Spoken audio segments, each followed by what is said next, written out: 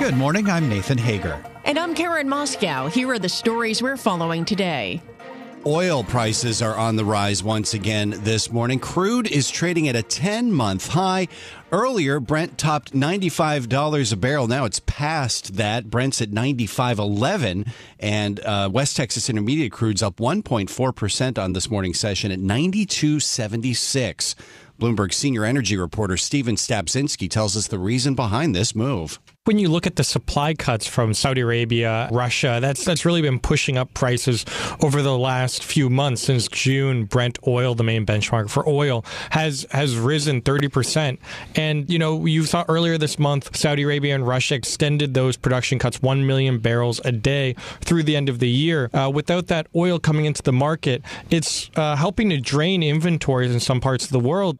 Bloomberg's Steven Stabczynski says this surge in oil is rekindling fears of inflation. And Nathan, the oil rally is igniting a flurry of predictions that $100 is on the horizon. And here's what Chevron CEO Mike Wirth had to say when we asked him if the world is headed for triple-digit oil. Sure looks like it. We're certainly moving in that direction. The momentum, supply is tightening. Inventories are drawing. These things happen gradually. You can see it building. And so I think, the trends would suggest that we're certainly on our way. We're getting close. And Chevron's Mike Wirth made the comments in an interview with Bloomberg's Alex Steele and Guy Johnson. Get the full conversation on the Bloomberg Talks podcast feed. Download it wherever you get your podcasts. Well, Karen, we're headed into day 5 of the United Auto Workers strike against the 3 Detroit automakers, and the union says it has gotten no new offers from Ford, General Motors, or Stellantis. So now, UAW President Shawn Fain is warning the strike could expand by the end of the week. Noon on Friday, September 22nd is a new deadline. Either the big 3 get down to business and work with us to make progress in negotiations, or more locals will be called on to stand up and go out on strike. UAW President Shawn Fain made that announcement on a Facebook video. Ford and GM have announced layoffs of non-striking workers. A source says the union will pay those workers $500 a week. Well, Nathan, another big IPO hits the market today. Instacart starts trading on the NASDAQ. The San Francisco-based grocery delivery company sold 22 million shares for $30 each. Bloomberg IPO reporter Ryan Gould says there was speculation the price could have gone higher. Having had such good momentum this past week with ARM, perhaps, there is some consideration being given to not wanting too much price sensitivity and being constructive with investors. And Bloomberg's Ryan Gould says the $660 million IPO is the 4th largest in the U.S. this year. Well, this morning, Karen, politics are also very much in focus. Ukrainian President Volodymyr Zelensky plans to meet Brazilian counterpart Luiz Inácio Lula da Silva at the United Nations General Assembly in New York. The meeting will be one of the most anticipated encounters at the assembly. The Brazilian leader has not yet picked sides in the war. Well, also happening at the UN today, Nathan, President Biden is scheduled to make remarks before the 78th session of the Assembly. Stay with Bloomberg for full coverage. And Secretary of State Antony Blinken met with China's Vice Premier Han Zheng on the sidelines of the Assembly. The number 2 official in the Chinese government says China-U.S. relations face a lot of difficulties and challenges. And meanwhile, Karen, Treasury Secretary Janet Yellen says ending America's trade relationship with China is a no-go. Yellen spoke at a fireside conversation with Hillary Clinton. It's in many areas a win-win relationship in the sense that our trade and investment flows produce gains for China and gains for the United States. And much of it is uncontroversial, should thrive, and it would really be disastrous to try to decouple from China. Janet Yellen's comments come as relations between the world's 2 biggest economies remain tense over everything from semiconductors to Taiwan. Well, Nathan, the U.S. is less than 2 weeks from a government shutdown. House Speaker Kevin McCarthy's plan to slash agency spending and resume border wall construction is already facing pushback from at least 10 hardline conservatives. He can only afford to lose 5. Republican Senator Ted Cruz says he does not want to see a shutdown, but he thinks it's likely to happen, and he's pointing the finger at Democrats. Joe Biden and Chuck Schumer both believe politically it is in their best interest to have a shutdown because they believe that in a shutdown that the press will eagerly blame it on Republicans. And I think Biden and Schumer think they get a political benefit from it. Texas Senator Ted Cruz spoke with Joe Matthew and Anne-Marie Hord-Dern on Bloomberg's Balance of Power. Catch the show live weekdays, 5 p.m. Wall Street time on Bloomberg Television. Finally, Karen, debris has been found from that missing U.S. F-35 fighter jet. Bloomberg's Ed Baxter has the latest. An intense hunt has been underway for the $100 million jet near Williamsburg County, North Carolina. The pilot ejected during a training mission on Sunday. Teams now from the Marines, Navy, Civil Air Patrol, local law enforcement on the search. The F-35 is the most advanced of the U.S. fleet. The Marine Corps has ordered a pause in air operations to review safety and best practices. A statement cited 3 Class A mishaps in the last 6 weeks. I'm Ed Baxter, Bloomberg Radio. And it's time now for a look at some of the other stories making news around the world. For that, we're joined by Bloomberg's John Tucker. John, good morning. And good morning, Karen. That deal struck with Iran to release 5 American prisoners has brought about controversy as well as confusion. Not only did the U.S. agree to a prisoner swap, they also agreed to release billions in sanctioned money. Republicans, including former Defense Secretary Mark Esper, have lashed out at the deal. Tehran is going to learn from this lesson that there's an incentive to taking more Americans wrongfully. The Biden administration insists the unfrozen Iranian assets can only be used for humanitarian purposes. Former New York Mayor and Donald Trump personal lawyer Rudy Giuliani now being accused of being a deadbeat.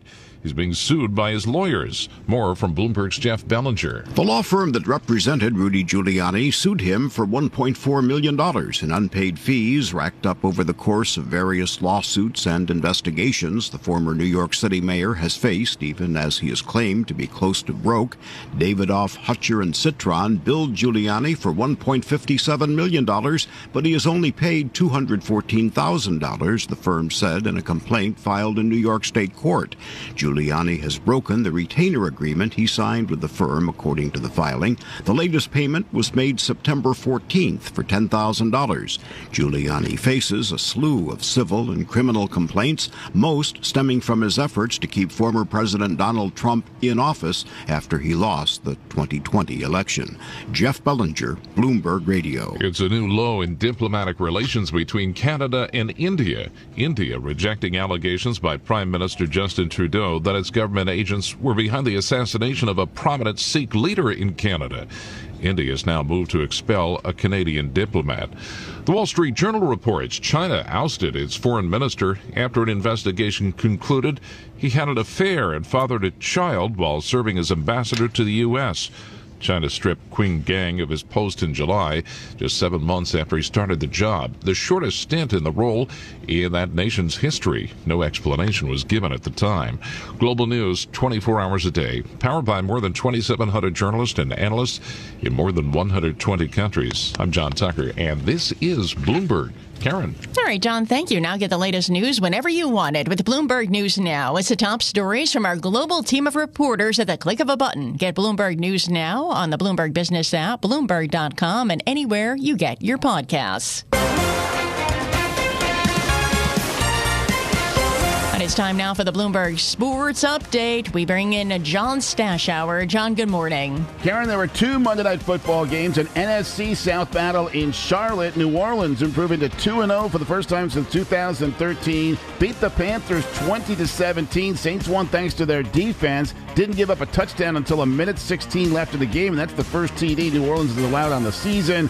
They sacked Carolina's rookie quarterback Bryce Young 4 times. They held him to 153 yards passing. In Pittsburgh, Steelers and Browns had 6 turnovers, 4 in the first quarter, and Pittsburgh had 2 defensive touchdowns. 1 came early. Watson awaiting Posix. Direct snap, and here it is. He wants to throw it. He does, and he throws it up to the third, and it's intercepted on a tip with that football. Alex Highsmith to the goal line. Touchdown, Pittsburgh on the first play. A 30-yard interception return by the young man out of Charlotte, Alex Highsmith. Steelers radio, fourth quarter, T.J. Watt, a fumble return for touchdown, and Pittsburgh beat Cleveland 26-22. Both teams are 1-1. The Browns lost their star running back, Nick Chubb, to what's being called a significant knee injury. Michigan State says it plans to fire football coach Mel Tucker after the allegations of sexual harassment. Red Sox ended a 4-game losing streak 4-2 at Texas. The Orioles won 8-7 at Houston, a possible playoff preview. Nationals lost to the White Sox 6-1. The A's shut out by Seattle 5-0. John Stashauer, Bloomberg Sports. From coast to coast, from New York to San Francisco, Boston to Washington, D.C., nationwide on SiriusXM, the Bloomberg Business app, and Bloomberg.com. This is Bloomberg Daybreak. Good morning, I'm Nathan Hager. Can consumers withstand a spike in oil prices, and exactly how high will they go? The recent surge in crude costs is raising those questions. Now, Chevron CEO Mike Wirth joined Bloomberg's Alex Steele and Guy Johnson for a conversation on oil supply and robust global demand. They began with the question, will oil reach $100 a barrel? Sure looks like it. We're certainly moving in that direction. The momentum, supply is tightening. Inventories are drawing. These things happen gradually. You can see it building. And so I think the trends would suggest that we're certainly on our way. We're getting close. What impact do you think $100 a barrel will have on the U.S. economy? What impact will it have on the global economy? Certainly, those are higher prices than we tend to see out over the long term, and so I think it will have some effect on the economy. But we've had relatively higher oil prices here now for most of this year and certainly all of last year. The recession that everyone's been talking about hasn't arrived, and so I think the underlying drivers of the economy in the U.S. and frankly globally remain pretty healthy. So I think it's a drag on the economy, but one that thus far I think the economy's been able to tolerate. Have you adjusted your price deck? Meaning, that's my question, being like, are these higher prices sustainable for the long term? Yeah, we take a very long-term view on supply, demand, policy, technology. We haven't changed our long-term price, but we really don't change that very often, and not in response to what our short-term. And we've been in a volatile market really going back to the pandemic when things came down, the recovery when it was high, the war. So this has been a period of time where prices have been unpredictable and volatile and not what you would call mid-cycle. Mike, if I worked for you and I work for Chevron, would this be my cue to say, Mike, can I have a pay rise, please? I think you're making a reference to what's going on in different parts of the world. We're seeing organized labor, in many different industries now, kind of assertively step forward and say, look, we want to be compensated. We see the inflation in the economy, and we've seen companies recover. We've had a very strong pay program last year for our employees. We try to stay very competitive, and I would expect we'll continue to do so. So far, cargoes have not yet been impacted. You're using some non-union workers, right? Is there a point where that would change? Well, we certainly hope that what we'll see is a negotiated agreement. Others in Australia have reached agreement with these unions. We've been at the table bargaining in good faith, and that's our desired outcome. We do prepare to maintain operations even during an industrial action, and thus far we've been able to successfully do so in Australia. Do you think if I'm sitting here in Europe, I should worry about what's happening here? Is this going to be a problem when we get to winter, do you think, Mike? Well, last winter, Europe came through better than I think most thought, Guy. Now, inventories were high going into the winter because Russian gas had been flowing in. Industrial demand really came off, and then it was a relatively mild winter. We certainly can't count on all of those things happening again, but gas inventories in Europe are pretty strong right now relative to history. And so I would say Europe is set up much better than it was last year. The weather is always difficult to predict, but I feel like Europe is in about as good a place as it could hope to be at this point in time. What are you noticing in China, whether it's LNG or oil demand pull? Well, it's been gradual. It's been slower than people expected it to be, but it is coming back. And I think that's one of the reasons why you've seen crude oil prices tightening. Is that inventory restocking, do you think, or is that end user demand? It's always a little bit hard to tell. The data out of China isn't exactly as transparent as it is in other parts of the world, but I think it's probably indicative of an economy that is finding some traction and is moving forward. We're going to see record oil demand this year. And so as long as the global economy stays relatively healthy, demand for these products steadily marches forward. Increasingly, it looks like climate change is going to be litigated. Is litigation the right way of dealing with this? No, it's not. Look, this is one of many such actions that we've seen over the years. Ironically, a number of them filed on behalf of people who have actually profited from and encouraged energy development. Climate change is a global issue. It calls for a coordinated global policy response, not piecemeal litigation that benefits attorneys and politicians. So we do have smart lawyers. We will deal with the lawsuits. But more importantly, we're working on finding ways to meet today's energy demand with energy that has less carbon intensity and still is affordable and reliable for the economy, even as we're investing in new technology to build a new energy system over time that is inherently lower carbon. This is Bloomberg Daybreak Today, your morning brief on the stories making news from Wall Street to Washington and beyond. Look for us on your podcast feed at 6 a.m. Eastern each morning on Apple, Spotify, and anywhere else you get your podcasts. You can also listen live each morning starting at 5 a.m. Wall Street time on Bloomberg 1130 in New York, Bloomberg 99.1 in Washington, Bloomberg 106.1 in Boston, and Bloomberg 960 in San Francisco. Our flagship New York station is also available on your Amazon Alexa devices. Just say, Alexa, play Bloomberg 1130. Plus, listen coast to coast on the Bloomberg Business app, Sirius XM Channel 119, the iHeartRadio app, and on Bloomberg.com. I'm Nathan Hager. And I'm Karen Moscow. Join us again tomorrow morning for all the news you need to start your day right here on Bloomberg Daybreak.